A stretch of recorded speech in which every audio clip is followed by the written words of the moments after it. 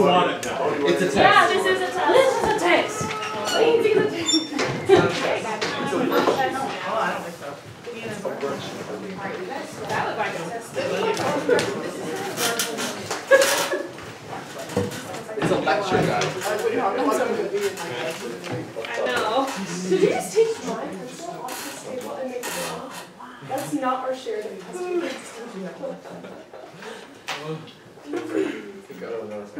Oh, are we starting? Yeah. Okay. So, welcome to class. Thanks. Today, Hi. So today we're going to talk about, well, at least for the next little while, we're going to talk about hydration, rest, and voice hygiene, for the lack of a better term. So, I am going to talk to you a little bit about hydration. So, drinking lots of water and staying hydrated is a lot like upkeeping a vehicle. Like you always have to have oil in your car so it's lubricated and it all runs really, really smoothly. And water is just like that. So we all have experience when we have like dry mouth, how that affects us. But how else do you think water, like drinking water, helps our body? Helps digestion and Yeah, everything. Metabolism, great. Yeah. Anne-Marie? Helps us stay nice and spongy. Helps Yes, the skin. stay spongy. Circulation. Glowy skin, love that, I have that right here.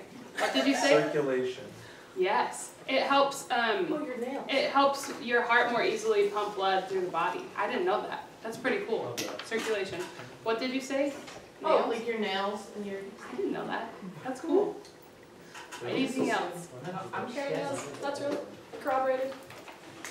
I found an article that said it prevents cancer. It helps prevent cancer. It also helps prevent headaches. It transports nutrients, so it keeps the cells live and happy if we have lots of water.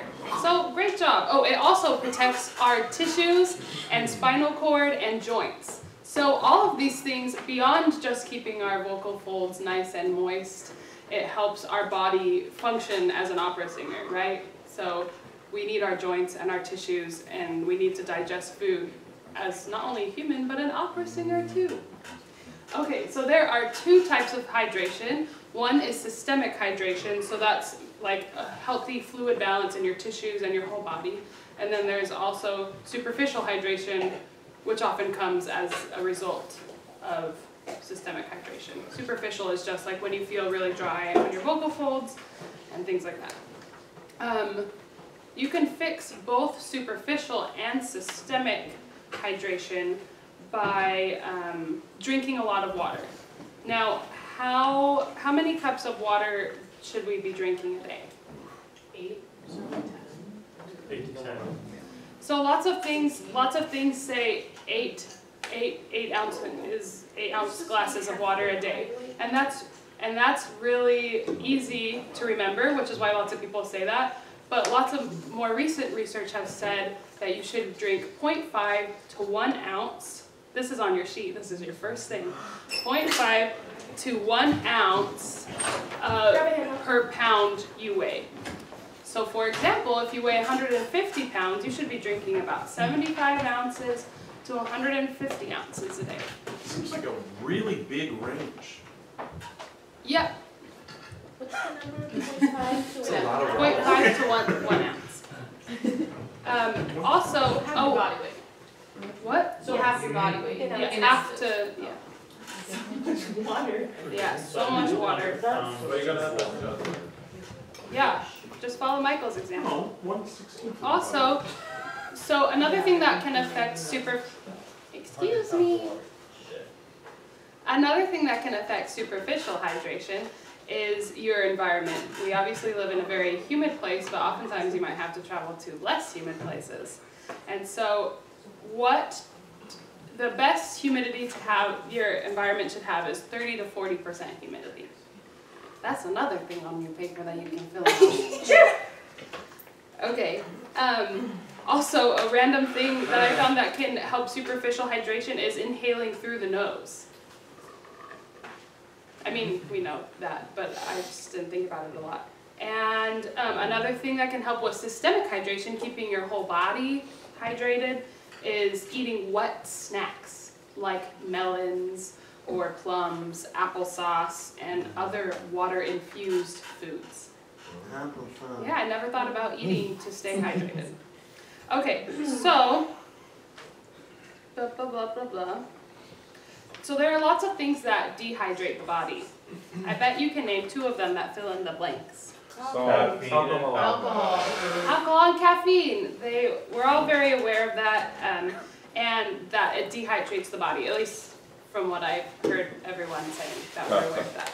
So one thing that I found that is recommended is for every glass of alcohol, you should drink a glass of water to replace the dehydration.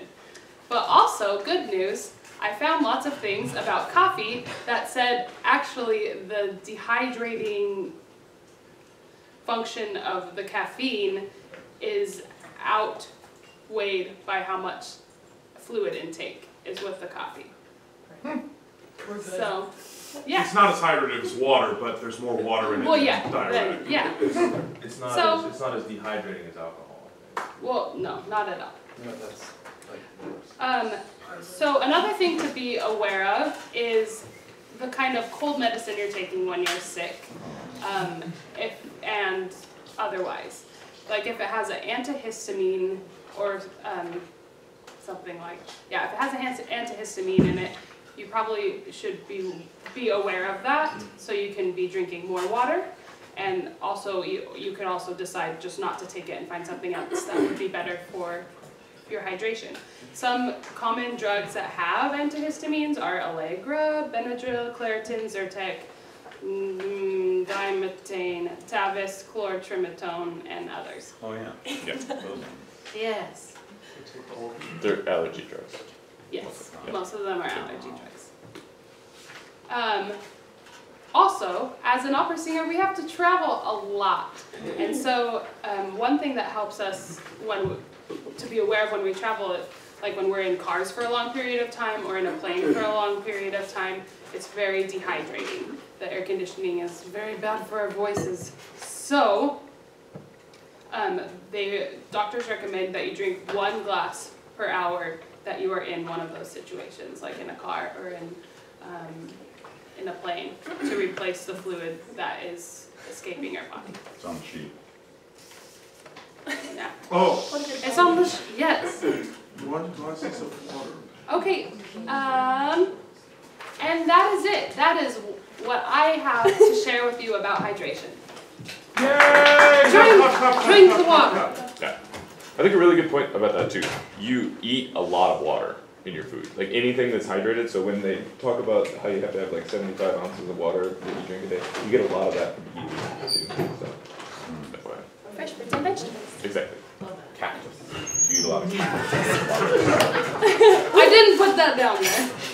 Sorry. Also cactus. So, we're jumping right off with one of your blanks for rest, which is kind of the cap for this entire section, which is the voice was not designed for unlimited use, just as the body was not designed for constant activity. So it's important to limit the number of hours that you spend every day singing and talking, as we all know. A lot of these things are kind of like some of the hydration things are things that you feel like you already know, but they're great reminders. So the voice itself is naturally resilient, as is the human body, but it requires adequate rest for recovery and maintenance. So try to maintain regular sleep patterns and avoid strenuous voice use when your body is abnormally fatigued. And that's something that I think poses a specific challenge for all of us, is that most of our life we are abnormally fatigued and we have to continue using our voice. So maintaining a regular and consistent sleep pattern, that doesn't necessarily mean going to bed at the same time, but it does mean getting the same number of hours of sleep every night. So if that's 6 hours for you, then that means 6 hours every night. If it's 9 hours for you, that means 9 hours every night. But how much sleep is enough sleep? I'll take a poll. 8 hours. 7 to 9. 12. Well, So this was kind of a conversation that was going on among members of the National Sleep Foundation, and they said, there's so much research about how much sleep we're supposed to get. So they pooled research from hundreds of studies from the last couple decades, and they distilled it all for a definitive answer regarding how many hours of sleep you actually need, and for the age categories of 18 to 25 and 26 to 64. So that's any adult 18 to 64. You need between 7 and 9 hours of sleep. 7 to 9 hours. So in addition to physical rest, it's really important that we have vocal rest. And vocal stress is increasingly associated with a contemporary lifestyle, especially for those that, in the book Basics of Vocal Pedagogy, Ware calls fast lane professions. What do you think might be a fast lane profession that requires a lot of voice use in the workplace? Teaching, for sure. Auctioneer, love that. A server. Server. Anything else? Telemarketer. Anything having to do with Stock exchange bidder. Oh yeah. Anything that has to do with customer service. So those kinds of professions pose a special risk as compared to somebody who might be a visual artist or a writer or a programmer, somebody who doesn't really spend a lot of time speaking to others for work. And their voices that are also at risk are those who work, live, or have to speak in very noisy environments, like people who work in factories, in areas where there's heavy vehicular traffic or a lot of construction. So, here's next blank. You are especially at risk for vocal fatigue if you are a professional voice user or if you work or live in a noisy environment. And as we all know, it's very easy for singers to overuse their voices. We work church jobs, we sing in extra choirs, we sing everyday lessons and coachings, and we sing in the operas, and we prepare recitals, and we have all of these things going on, and that's going to continue through our lives as professional freelancers, and it's terribly easy to overextend yourself and sing more than is really optimal, or sing and talk more than is really optimal for the voice. Here are your next two blanks back to back. Get ready. The hectic life of a singer can present special difficulties because manifestations of psychophysical stress frequently affects delicate adjustments in the vocal mechanism. So that's a crazy thing. Stress actually manifests itself in your little doodads. Common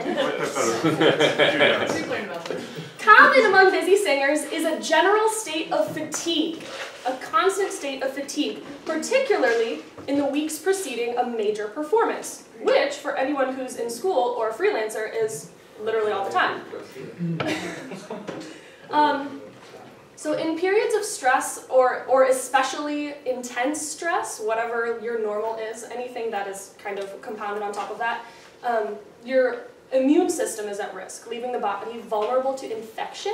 So maintenance of your overall health during stressful times requires getting adequate rest, nutrition, and exercise to help maintain normal mucosal secretions. There's also, aside from life stress that can affect your voice, there's the actual stress of too much voice use. And so vocal strain causing vocal fatigue can be created when one sings too low or too high, in an unnatural tessitura for your voice, too loud or too soft, with a phonation that is too pressed or too breathy, with a misaligned body and vocal tract, with tense articulators, or in the wrong register, which doesn't, wrong, I didn't like that word, but it was from one of our sources, but that means chest voice belting or falsetto, something that's not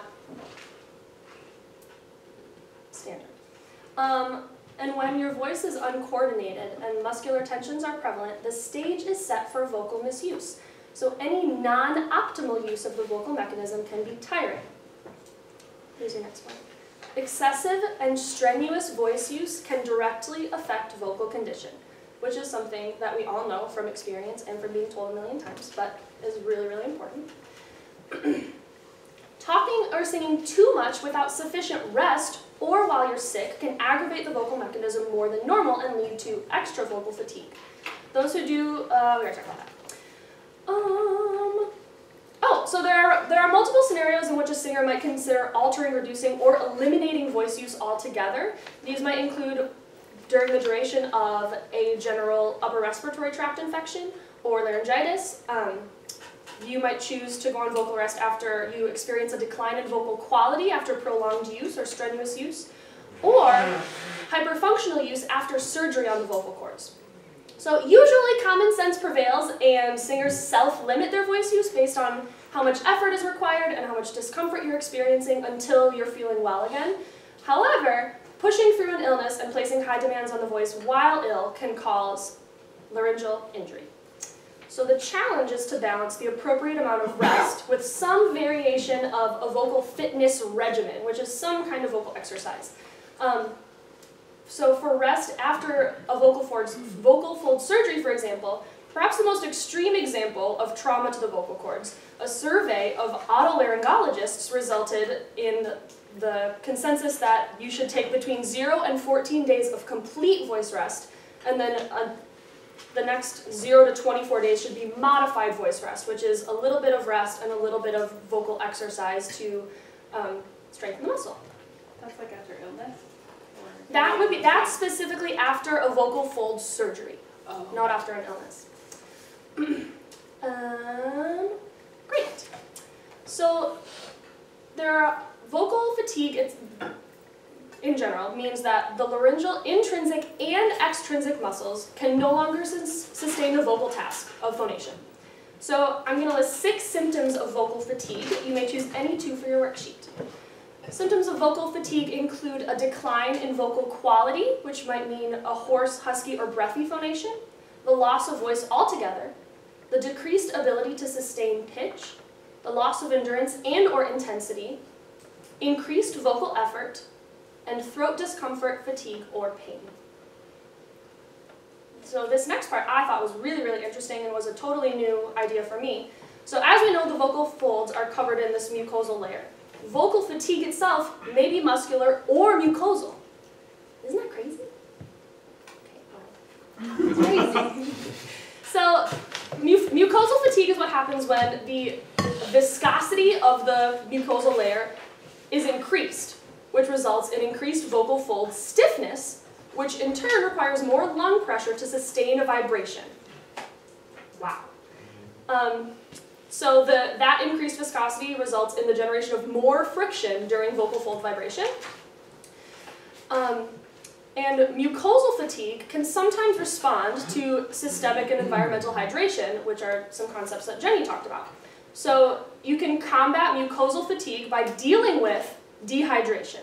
And you can prevent systemic dehydration by drinking water or eating wet snacks. You can prevent environmental hydration by using humidifiers or steamers. Conversely, the other kind of fatigue, muscular fatigue, you can combat that by altering voice intensity and frequency of use, take vocal naps, or cool down after intense periods of voice use. Vocal naps. Good. Great. Great, so my section is singing versus talking hygiene, but in the research that I did for this, I kind of was thinking that that's a little bit misleading because it made me want to take out my larynx and scrub it with a toothbrush, which is not physically possible. So I like to call it non-singing maintenance and technique, which is something that I wrote beside it in case all of you feel so inclined. And what that non-singing maintenance and technique. Ooh, I love that. So as my colleagues have discussed earlier, our holistic health has a huge part in how we sing, the quality of our singing, the duration for how long we can sing, and a longevity kind of deal. So here's a little bit of information, and we can talk about some techniques that you can do as opera singers to help train your speaking technique to be optimal for our careers and for us as social human beings who use our voices constantly. Did you know that in any environment, your speaking voice has to be 12 decibels louder than the ambient noise around it? No. That's a lot. So, in here, How much for is that? instance, Oh no. it's Go back and look. Every 10 decibels is twice as loud. 2 times 3 decibels. Is twice 3 as loud. decibels So- is twice as loud. 6 Right. times as loud. 2 times 4 times 8 times. Yeah. great. So obviously in a situation like this, or when you're having a conversation with someone, you know, driving over a car, those are things that don't necessarily affect you. But as people who, as opera singers, we go into social events often. When people are speaking, especially at the same pitch level, and when there's other music happening, you are putting incredible stress on your voice. And I can say that personally, like in my own life, because my speaking voice tends to exist in a more heady kind of way, just from the nature of my training and my voice type. And so when I go to like the club and I'm having fun with you guys, like I can tell the next day that I've done that because I'm basically sitting on my voice in a way that I'm not used to doing, that can affect my voice for days or like weeks afterwards. So I have to Okay, you don't have to come anymore. and that's not something that we think about often, you know, in our experiences. So what can you do as an opera singer to make sure that you are really tapping into your technique that you've incorporated into your lives as a singer, into the way you speak? You can find your optimal speaking range, and that sounds like something that would be intuitive for us, but it's actually not, because our American culture kind of insists that we speak in this very kind of vocal fry, like at the bottom part of our range kind of way, and that's completely not correct. So some really organic ways you can get to that. When you say mm-hmm or uh-huh at someone, those are very short, very efficient vocalises that are usually in the most efficient part of your range, whether you're speaking or singing.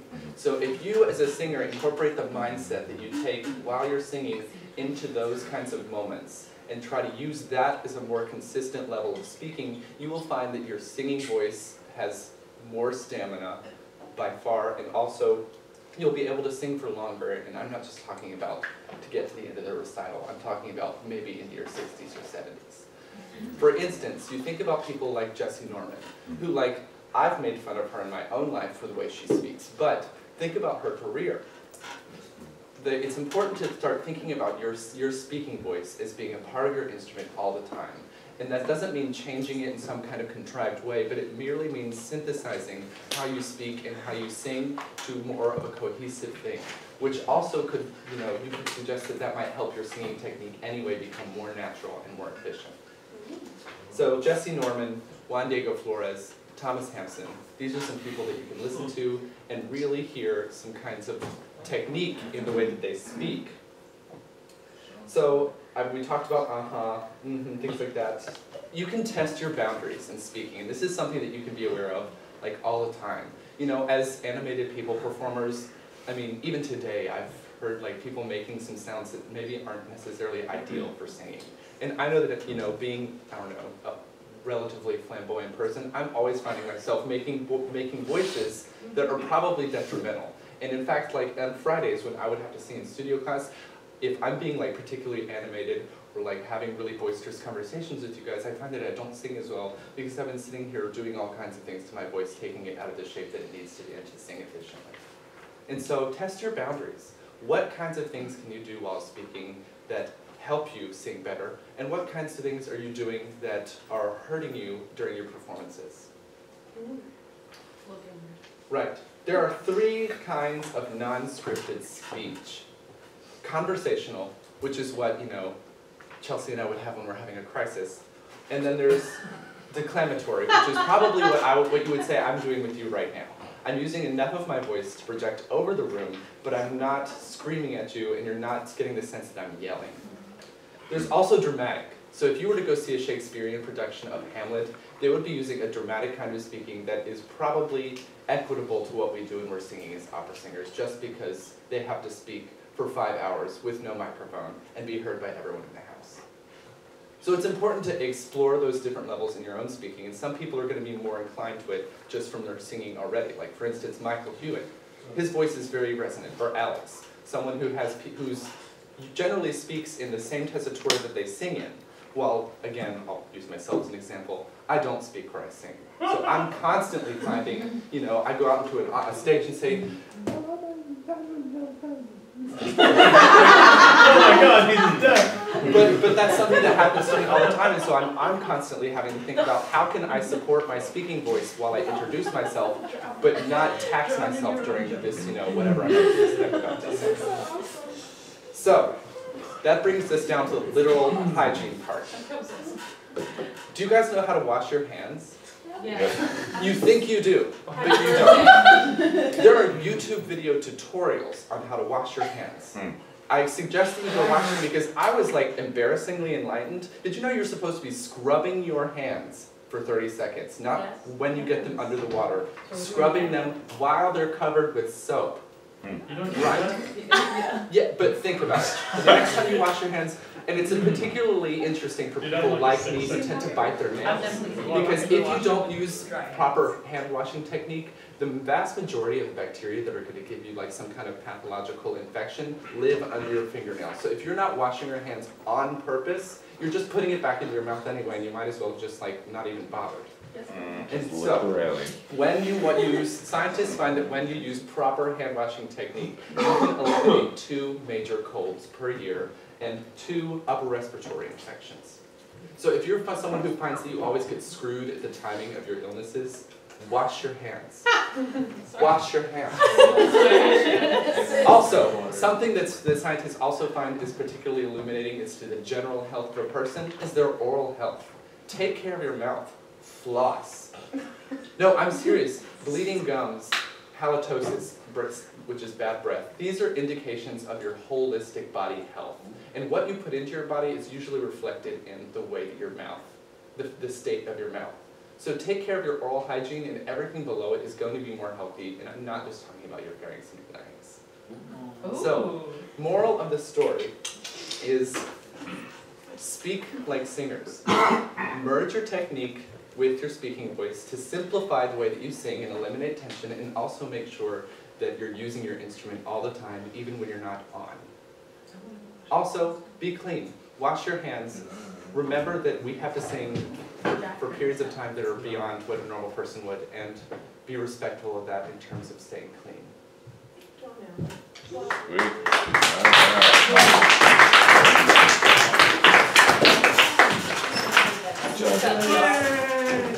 All right, who's next? Who finished their worksheet? Oh, I forgot. Did anyone besides our dean finish the worksheet? I did the first side, not the second.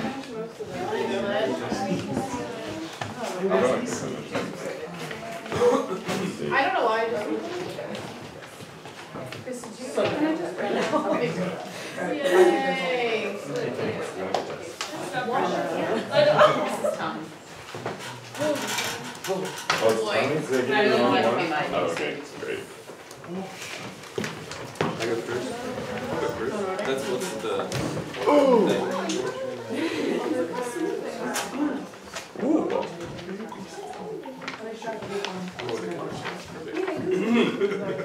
All right, class. Well, today, our dean, Allie, and I will be talking to you about drugs. Woo!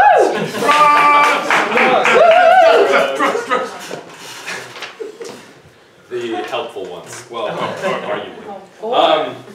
So, the 3 types of things we're going to be dealing with today are over-the-counter medication, prescribed medication, and Menstruation. menstruation something. Not ladybox? Hormones. Oh, okay. And so I'm going to start it off with over-the-counter medication. And before I go into anything, really, it's just really important to know that before you purchase any medication, it's really important to consult your doctor, which is literally on every single medication commercial you've seen. Is talk to your doctor, especially if you have an ENT that you go to regularly. You can consult him if you want to know the effects or the potential side effects of medication that you're taking on your voice, which is kind of what we're going to be talking about. So I've split over-the-counter drugs into 3 categories. Antihistamines, which the previous group kind of talked about a little bit, decongestants, and non-steroidal anti-inflammatory drugs. NSAIDs is the abbreviation, which is basically just a fancy name for painkillers, fever reducers, your typical Advil, Tylenol. And what we find is that the biggest problem that singers can encounter with both antihistamines and decongestants is the fact that while they do help you clear your sinuses up and really dry you out, that's exactly what the problem is. It's drying you out. So they have a lot of dehydration effects on the voice and the entire body. So again, the previous group brought it up. It's really important that while you're taking this medication for allergies or for getting rid of a cold, it's really important to hydrate and just drink more fluids than you would normally do in a normal day. Yeah, so, and then with the NSAIDs, or the non-steroidal anti-inflammatory drugs, it may be advisable to avoid aspirin, like Bufferin or Excedrin, or ibuprofen, like Advil or Motrin, because of, this is probably the most important part, of the increased risk of vocal hemorrhage, which none of us want. So what happens when you take these drugs is that it makes the blood thinner, and by coating the platelets that form the clot, basically. And that basically just increased the risk of bleeding. And so it's the same with your vocal cords. They're going to have an increased risk of bleeding. So if you're using them strenuously, or basically if you're a singer and you're using them a lot, they're going to have an increased risk of being hemorrhaged. So what we can do is take Tylenol, and that's basically the takeaway message from this over-the-counter thing, is if you're going to buy a pain medicine to take while you're singing, just buy Tylenol. It has acetaminophen, which doesn't have this blood thinning effect on the voice. So all of the singers, all of the professional singers swear by just taking Tylenol, because if you take aspirin, for instance, it can coat these platelets for up to 7 days after you take it. So if you're doing any sort of singing after that, it's really dangerous, or it can be potentially dangerous. So yeah, and then for the common cold, which is kind of our most frequently visited sickness of the year, what's really important is to just take a really good medicine for it is Zicam, which is a cold suppressor and reducer. And it's basically a zinc supplement. So all sorts of vitamin supplements are good. But at the same time, taking fat-soluble vitamins such as vitamin A, D, and E in above normal doses, so if you're trying to boost your immune system for a prolonged period of time, that can also have the same effect as these blood-thinning NSAIDs. So it's just be wary, and again, consult your doctor before you do anything, and Tylenol is the way to go. Okay, so moving on from over-the-counter medication to the stuff that's harder to get, prescription medication. I've grouped this into 2 groups, and the first one that we're going to go over are prescriptions that you're going to get for specifically throat ailments, which are prescribed to fix something that's going on in your ear, nose, throat area, but may have potentially harmful side effects. And then the second part are drugs that are not prescribed to specifically for your throat or your ENT tract, but may also have effects on your health that you might not think about. Special shout out to my mother, who's a pharmacist, which is where most of this information came from. So the first thing we're going to look at for section A is oral steroids. So the purpose of a steroid is to decrease inflammation. So you might have a steroid prescribed to you if you have really severe allergies, an autoimmune disorder, or like epiglottitis, which is when your epiglottis swells and then you basically can't breathe. Or if you have very swollen tonsils and they give you a steroid, they might give it to you in a shot or in a big pill, because that's going to drastically decrease the inflammation in 24 hours, allowing you to breathe or allowing you to sort of, your body to calm down enough to give you antibiotics. So the effect that a steroid would have on your vocal health is throat irritation and dryness. You might get a cough. The most important thing for most of these drugs is that the dry vocal cords will become more prone to injuries such as nodules. So if you're taking steroids during a time of really intense singing, you should be really, really careful, because also what steroids are going to do is they're going to make you feel almost nothing. So you're going to feel like you're fine. So if you do hemorrhage, you're not going to feel it right away. So besides oral steroids, you can also get nasal steroids. Nasonex, Flonase are 2 really common ones. And these block certain natural substances that are going to cause allergies, or they help you with nasal polyps. These are going to cause pretty much the same thing, throat irritation, dryness, but like with steroids, you just have to overhydrate to compensate for it because you're going to need to take them. And then the last thing, antibiotics are like the standard Z-Pak. What an antibiotic does is it prevents further growth of bacteria. These are going to be prescribed for pretty much any bacterial infection you get in your throat, laryngitis, bronchitis, pharyngitis, but also for treatments of like chlamydia and gonorrhea. So those are going to have the same, if you get prescribed Zithromax for chlamydia, it's the same as getting prescribed with Zithromax for bronchitis, so it's going to have the same effects, even though you're not thinking about your throat.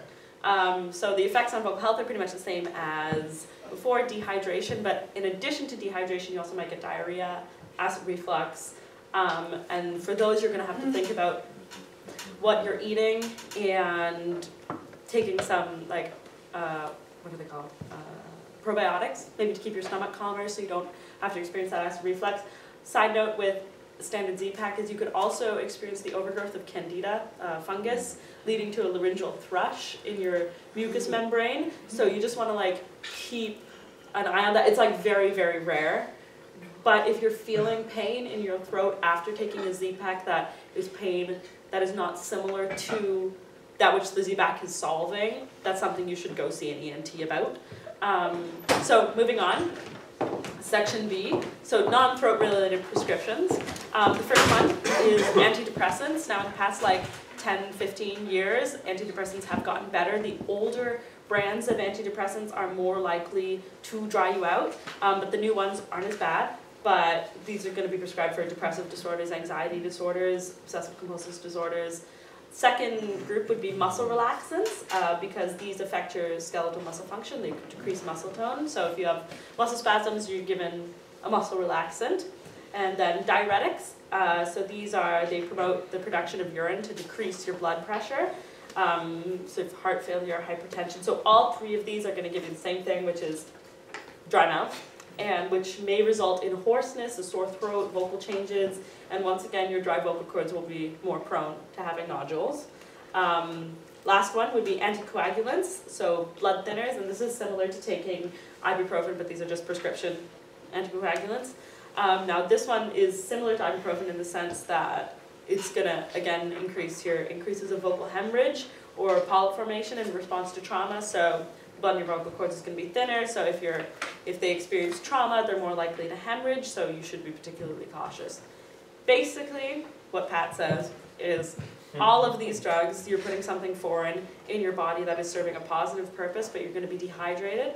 So when taking these drugs, you should be taking special, like extra precautions to be more hydrated. If that means drinking Gatorade or drinking just like an excessive amount of water, steaming, making sure, and also making sure you're not singing as much, because there's nothing you can do to not be dehydrated, and that shouldn't be a reason you don't take this medication, because it is going to serve a purpose. So just make sure you're hydrating more. So hormones. Women often experience changes in voice quality around the time of their menses, and because it's such a common problem, it has its own name, and it's called laryngopathia premenstrualis. Oh.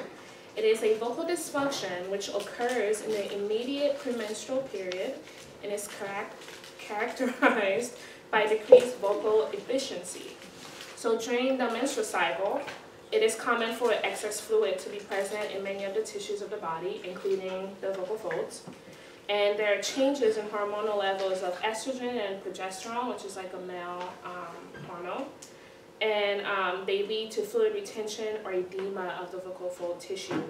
And as the estrogen level declines during the period, the laryngeal tissue starts to absorb water, and it causes your folds to swell. And with the swelling, that creates more mass in the vocal folds, thus changing the nature of the vibrato because there's more surface area. Possible changes in phonation include hoarseness, breathiness, and reduction in range, particularly in the top voice. The voice sounds very tired and has less power and flexibility.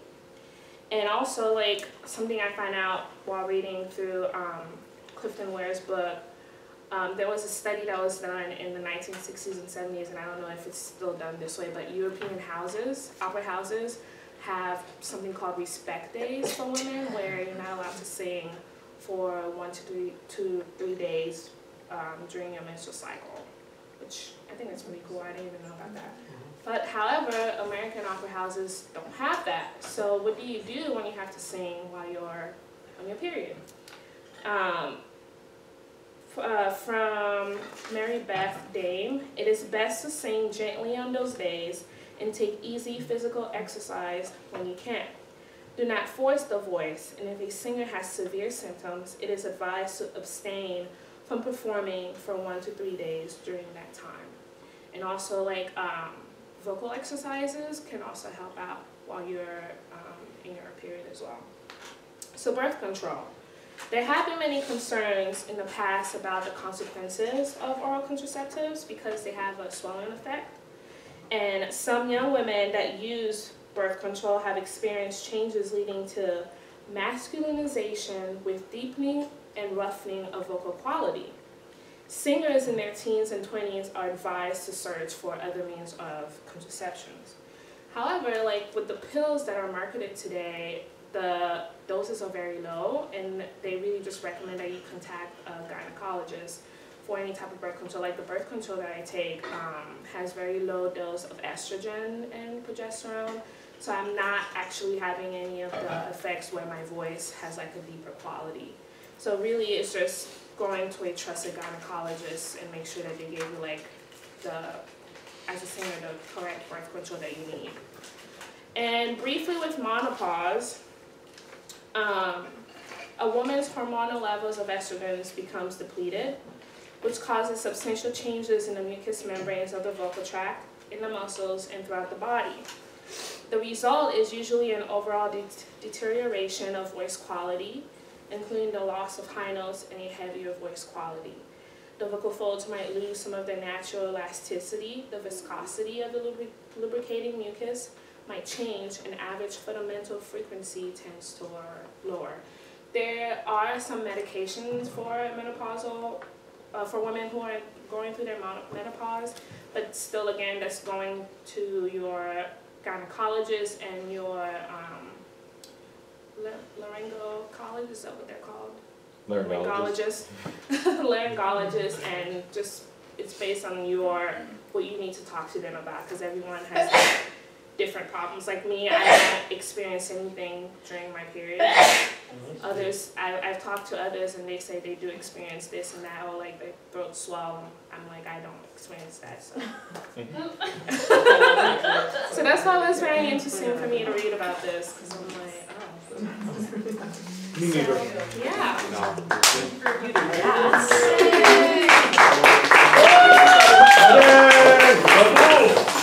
Awesome. Okay, who's next? Yeah, I will.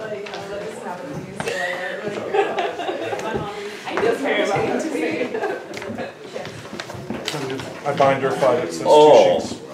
Beautiful. This is a binder ready handout, so it's 2 pages that are not stapled together, but you can treat them like a binder. Binder ready. Binder ready. What did I do? No, I thought it was a good idea, and I was like, how many people are actually going to have a binder here? And I was like, Wow. That's not mine. Ian, what? Did you read my slide? Is that why you? Yeah. Where'd the attendance sheet go? Do you all have it? What?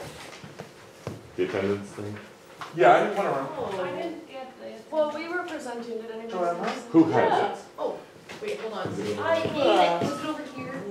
Whoa. Oh, it's right there. Chris, Sorry. you should get at least 4 points back to this. Fuck me up. The name of the thing is where they do it. It's like a Okay. You really did. Fuck me up. Do you guys Okay, so we're doing vocal disorders. There's another group going on Thursday that are also doing vocal disorders, but it's more specifically sort of vocal injury based. Yep. Ours is under the general umbrella of laryngitis, with a little bit of overlap at the very end in the lesions and masses shtick. So, what is laryngitis? It's a humongous umbrella term that doctors use. McCoy's definition is the medical word that indicates laryngeal inflammation, which basically means we don't necessarily know what is inflaming the larynx, but it's inflamed. Right? So there are 6,000 different things that can make a larynx inflamed, and all of the sort of subheadings that we'll be talking about during this all can fit under the umbrella of laryngitis, meaning the vocal folds are inflamed somehow, swollen. The first picture in here is an example of reflux inflammation, reflux laryngitis. It doesn't necessarily mean, oh, I can't put my folds together. It can be very mild, even just allergies, or if you're a smoker, you have constant slight laryngitis. Or if you're dehydrated. Laryngitis sicca literally just means dryness causing laryngitis. Which is like kind of a joke, but it's on Dr. Stastny's website, so it's a thing. So like 80% of the cases of laryngitis that we're talking about are thoroughly superficial laryngitis. So we're talking about like the more scary, specific versions of laryngitis. Oh, inflammation, just interesting thought. Laryngitis is caused by immune response because it's a way, if your immune system can swell up a particular part of the body, it makes it more difficult for pathogens to get around. And since those areas are blood-filled, there's a higher concentration of white blood cells in that area. So it can respond to whatever pathogens or injuries are in that inflamed area without risking further infection as much. Usually laryngitis for just basic infections is an upper respiratory infection that gets dripped down into the larynx, which is why a lot of times people will get sick and not initially have vocal symptoms, and then like 4 or 5 days later they're like, oh. You want to talk about? Sure. So this is just a very cursory understanding of what these things are. The GERD and LPR are effectively the same thing. It's our two names for what we most commonly know as acid reflux. And the only difference is really the LPR is the laryngeal manifestation of GERD. So as it says here, GERD is gastroesophageal reflux disease. It's a medical condition in which acid from the stomach flows back into the esophagus through the sphincter located at the top of the stomach. When the larynx is involved, it's LPR. So, and singers are more disproportionately prone to LPR because we're constantly using the muscles of the abdomen, which basically facilitates the extra propulsion the acid needs to get all the way up to the larynx. Since we're constantly breathing and using those muscles down there, the acid can flow more freely higher up in the mechanism and causing a laryngeal manifestation of the laryngitis, the inflammation of the actual cords and laryngeal mechanism itself, rather than just esophageal heartburn, which most non-singer people will experience from reflux. When people say, oh, I have heartburn, they usually feel it in the lower part of their neck and in their chest area, but when we might not even ever think of having heartburn, because to us, you know, the most horrible feeling ever is not being able to sing. So we might feel like a horrible heartburn of a normal person, but not even thinking about it because we can't sing. So we're like, I'm afflicted with this horrible thing. Anyway, so that's the basic rundown. We might not even have, there are plenty of people in this room who probably don't have chronic reflux, but experience reflux from time to time, and you might not even be aware of it. I am, for example, today, because, and this is the other major risk factor for singers in reflux, is after performances we have a tendency to eat way too late. Right. So I ate some food at like midnight last night, finishing this handout, and then went immediately to bed. So that's a risk factor for reflux where I don't normally have chronic reflux, you know?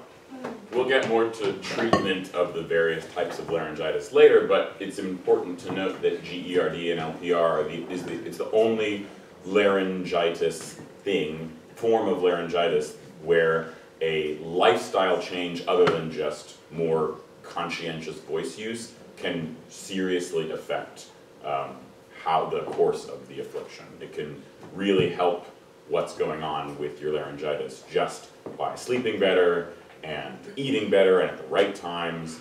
So yeah, important to know. And Jack, if you want to just get rid of reflux for the rest of your life, doctors have developed a surgery to prevent acid reflux where they take the top of your stomach and cinch it around the bottom of your esophagus to narrow the tube. It's basically like gastric bypass, but for your esophagus.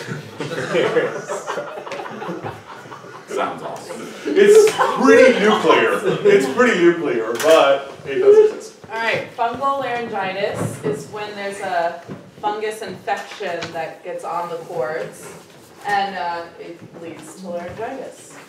So the most common of these fungus that can grow is the yeast fungus called Candida. Most of us would have this in our body just all the time, just small amounts in the body. This particular one that develops in the mouth and the throat is called thrush, is the little slang term for it. And it's the same fungus that women get when they have yeast infections, but it's on your cords. Yeah. But guys can get it too. Okay, so people who are more, it's not a very common thing at all. It's mostly people with really low and weak immune systems, so people living with HIV and AIDS, diabetes, people with asthma that use inhalers that have steroid medication, cancer patients, specifically going through chemo, people with really bad acid reflux, and people who take lots of antibiotics. Those are people who are more susceptible to getting it. So here's a picture of normal versus the yeasty and yummy. So that's kind of what it looks like. Candida. And then here's a little video of someone. This is a singer. He's like 30-year-old singer, I think it said, and he has fungal laryngitis. Ew, I don't want to. Are you taking it out of there now? So it's kind of like at the top, those little white spots.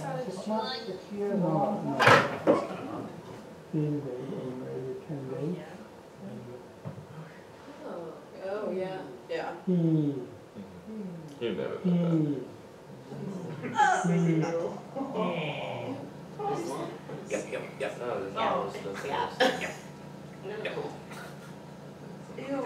So in his case, the fungus actually kept going down to his esophagus, which is, if you don't treat it in time, it'll just keep spreading. So, okay, that's enough. Another weird and kind of cool thing, because it just keeps on growing if you don't treat it, you can get to the point where you have sort of partial airway occlusions of Candida. My best friend's father had a big occlusion in his larynx, and he went to an ENT in Chicago that wasn't, Dr. Bastian's the big one in Chicago who's really good, but someone who wasn't quite as good. And it's easy to diagnose Candida if you have a fungal culture. You just scrape a little bit off and test it like you would with a flu virus. But if you don't do that, it looks pretty funky. The second picture in the handout is just weird sort of bulbous masses. And he said, oh, it's a Candida infection. And so they put him on antifungals without doing a culture. And it wasn't getting better for several weeks, and he finally went to Dr. Bastian. And he was like, did he ever do a culture? And they were like, no. He was like, it's actually throat cancer. So the weird thing about Candida is that it can take any shape. It can be sort of that just like light white stuff, or it can be like sort of crusty masses on top of it. And it's... But because it's so, because it's not very common, I think it gets misdiagnosed a lot. So that's why. Okay. So treatment, you can take, there's certain like dissolving pills and mouthwashes that can, if you gargle and stuff, it could do that, but yeah, there you go. In case any of you have fungal laryngitis. All right, so the next thing is steroid. Quit inhaling mushrooms. Myasthenia? Is that how you say it? Myasthenia. So this is due to taking steroid medication, whatever it may be. Mostly it's for people who take inhalers with it. The steroids can just affect your chords, and the myasthenia means weakness, BT dubs. So chronic exposure to these steroids cause your vocal cords to thin, the muscles to thin, and that leads to chronic laryngitis, and obviously your sound is affected by it. And if you go off the inhaler, you're taking inhalers and you notice the change, it'll take weeks though to recover from it, so it's not going to be like a right away, go away thing. But, yeah. Okay, so muscle tension dysphonia. He's a bad one. According to what? I said he's a bad one. Yeah, this is really bad. The McCoy definition says it's a condition in which we overuse the intrinsic and extrinsic muscles of our larynx that results in hoarseness, aka laryngitis, vocal fatigue, and pain when speaking or singing. And just to further elaborate on that, it's a change in the sound or the feel of your voice because you've been using the muscles too much, and it prevents the voice from working efficiently because the pattern of muscle use is it's completely off because it's all swollen and it affects the vocal cords.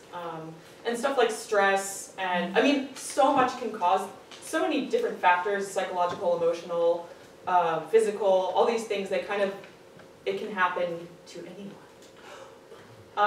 And this is just further elaborating on what it's all about. It's such an imbalance of the muscle usage. And the larynx becomes improperly placed, and it just creates so much tension, and the only way to make it stop is really to just rest your muscles, rest your voice and stuff like that. The third picture in the handout underneath that section is really hard to see the folds because the extrinsic muscles of the larynx are so engaged and so tense that the larynx is constricted, and so they can't get the flexible scope into the tube. Yeah. So common symptoms, would be a rough, gravelly voice, breathy, strained, cuts off or breaks off, gives out, becomes weaker quickly, pitch that is too high or too low, difficulty singing, your good notes, pain or tension in the throat when you're speaking or singing, and feeling like you get tired very easily, and stuff like that. And really, there's all these different treatments for it because there's all these different reasons why we can get it. But people will say voice therapy, getting a massage, acupuncture, going to see a psychologist, whatever physical therapy that needs to be done. And in most severe cases, you can actually get an injection so that you can just calm those muscles down. A lot of people will say that it takes, it's not just this we should be focusing on when you have muscle tension dysphonia. You should be focusing on your whole body to try and get the muscles to relax, because it's really just just like we talked about in class, like the throat is an anaconda. It's just it's already kind of squeezing, and then it just becomes even worse with muscle tension dysphonia. This was just, I know you can't really see the chart very well, but I thought it was a cool chart that I found. Just some factors that contribute to muscle tension dysphonia, such as muscular imbalances. It talks about the intrinsic and extrinsic neck muscles, and then it even talks about the scalene and the diaphragm, your transversus abdominis and anterior neck. There's so much more involved with it than just this one little section of your throat. And what can happen as you keep developing this dysphonia, or you have a bad posture, decreased thoracic rotation, all these things start changing. The decreased buccal opening, so you can't really do anything that you used to do very easily when it comes to phonation and speaking, and even your posture starts to freak out a little bit. So all these things contribute to each other. And a lot of the times people would associate it happen from stress and anxiety. So it just, when you put your body through psychological trauma, it tenses up, and it really affects the whole mechanism. This is a polyp. Or no, this is muscle tendon dysphonia. I am so sorry. You can see it's like just gross and misplaced and just doesn't look good. Can't even get down there. Yeah, 'cause it's all tight and gross. Come on, let's go. Okay, so lesions and masses. A great term for this is a vocal cord lesion. Refers to a group of benign abnormal growths within or along the covering of the vocal cord. Vocal cord lesions are one of the most common causes of voice problems and are generally seen in 3 forms: nodules, polyps, and cysts. So nodules are calluses on the vocal fold, and they're 2 little gross things that face each other and rub against each other when you sing. And they're actually not as bad as the other ones because they can diminish over time if you kind of shave them down by not really singing all that much and doing the right proper. You can even sing on it if you do it right. You can really shave them down and go back to normal. Polyps though are really shitty. Polyps are really bad because it's this gross little ball on one side of your vocal fold, and there's really nothing. You can't get that thing to go down. It needs to you need lots of time to, process how you're gonna make this thing go away.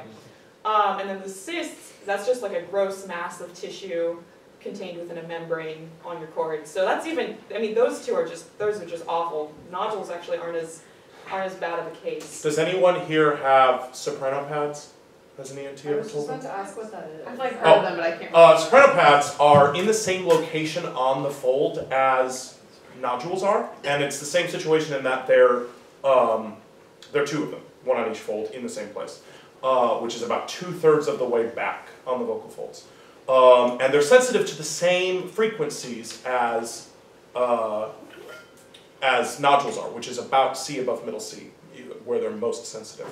And sopranos tend to develop them typically full lyric sopranos, somewhat bigger soprano voices, who, and they're little tiny convex divots in the vocal folds that ENTs don't really understand why they come about, specifically in sopranos.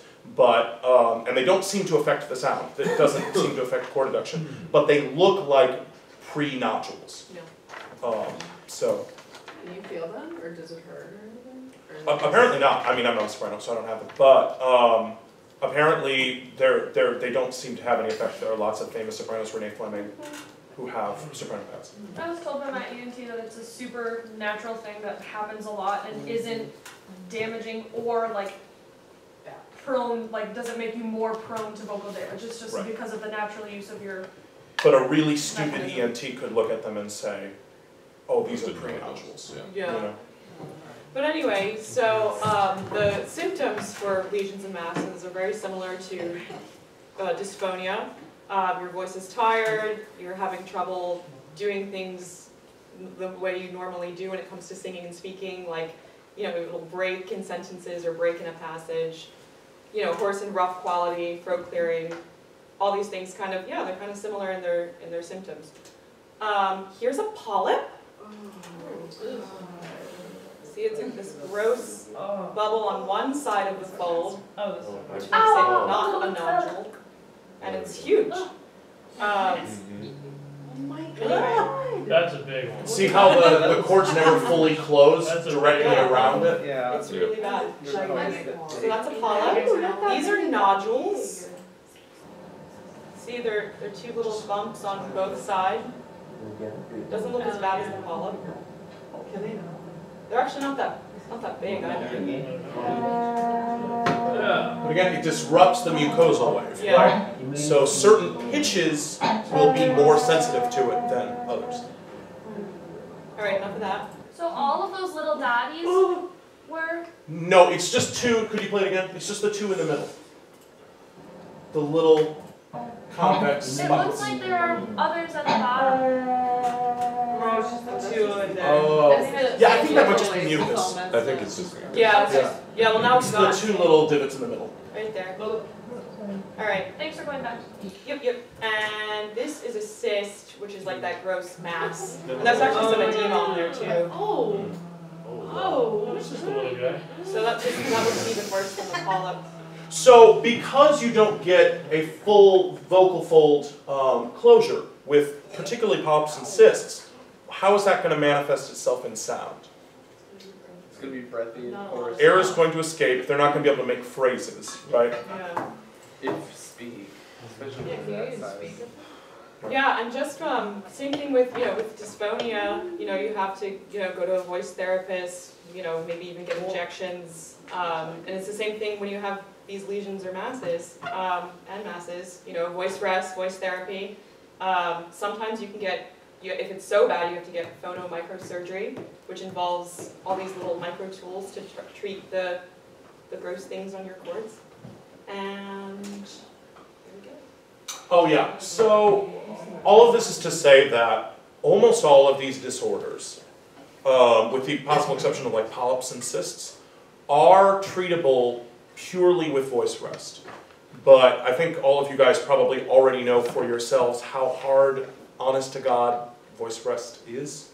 Even just a day of really no voice use is like very challenging, especially for people who have their ego tied up with their voice use. Everybody raise your AKA singers. Everybody raise your AKA singers, right? So, and for a lot of these, like for nodules, you're talking about 4 to 6 weeks of voice rest to have them go away. But if you really commit to that, more nuclear options are usually not necessary. And also just preventing misuse, because you can have them recur. Yeah. Also, hydration. Right.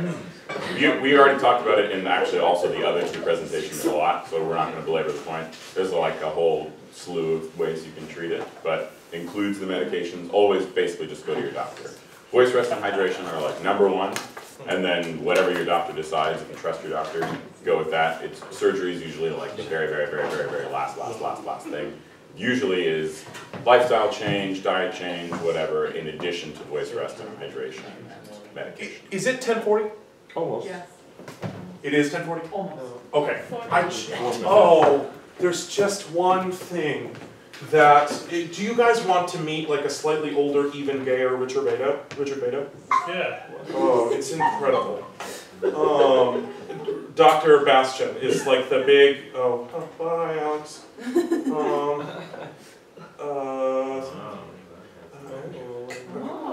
Headshot profile. What's your password? Is it true that vocal nodes women are more susceptible to getting them? Somewhat more, but it's possible for men to get I think there's also a group What? that's doing that next Yeah. class, so Yes. you'll learn all about that. Yeah, can we just think about all of our stuff? Yeah, there's some overlap with it. Most people have nothing. You will. Nadia, do you want to correct some information? You're welcome to do so. Okay. These are, so this is Dr. Bastian, and he's going to talk about checks for inflammation on the vocal folds, and he's got 2 particular tests, but I think one of them is a little wrong. So like, just listen to the first one. Well, Let me we know could what you think. design a lot of different swelling checks, but we have found 2 seem to be sufficient. And let me tell you what they are. We use the first phrase of happy birthday, and we often change the words almost to happy birthday do you. Easier to sing in a very... Removing the voiceless It's consonants. very connected. And it goes like this. This is actually really good. Take it. Just the first phrase, not the whole song. So that includes high and soft. Then the second check is the staccato. It's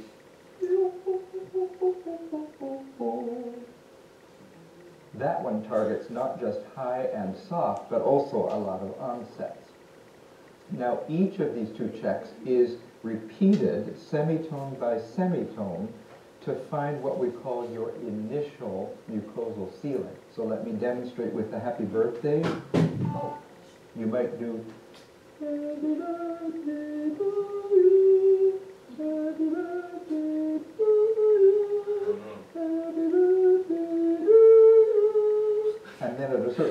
is going to kind of resist a little. So I'll mimic what that would sound like.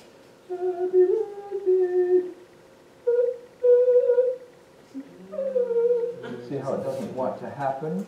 So, do you guys see how this might be a challenge or not always 100% effective for men in particular? Well, I get that, but like, what's the point? Yeah, but what's the point of, what is this He's saying? checking to check for laryngeal swelling. Yeah, but he said that it happens at a certain point. What's relevant about that point? So that would be my initial mucosal sealing. So write that pitch down, and you know that's where your mucosal wants to not fluttery. So his point is that when you're at 100% health, there's going to be a ceiling. And if that ceiling has lowered when you go into the doctor, then you're likely experiencing some amount of swelling. The one pitfall for that with men who are currently in the process of training their voice is that our cricothyroid muscles often become weaker as we dwell in chest voice. So that ceiling might go down even when the situation isn't swelling, until you've gotten to sort of, you know, you're a 35-year-old professional opera singer, and then it's probably consistent. You know. Cool. Anyway. Good job, guys. Thanks. Okay, so I know there's some overlap with the presentation that's going to happen on Thursday, but we'll just talk more about it, and I'm sure you have different videos and stuff. Good job, guys. Average. Yeah. 1 second.